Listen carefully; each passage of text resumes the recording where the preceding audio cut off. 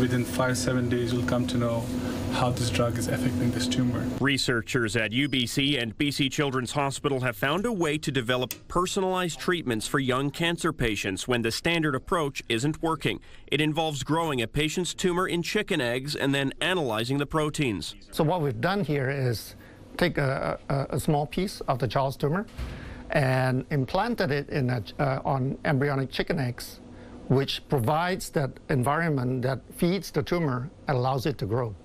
And then we can actually drug it and understand the response to that treatment. That can allow doctors to use unconventional drugs. That means for patients that they have now an additional strategy to find a therapy if they ran out of standard of care options. The research focused on a child whose tumor was not responding to conventional treatment.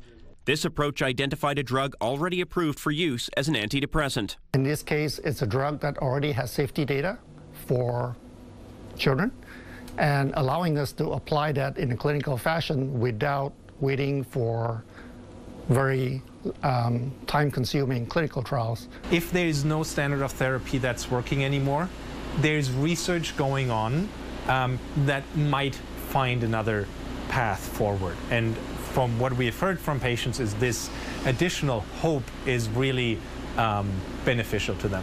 In this case, the drug slowed the tumor's growth but did not stop it altogether.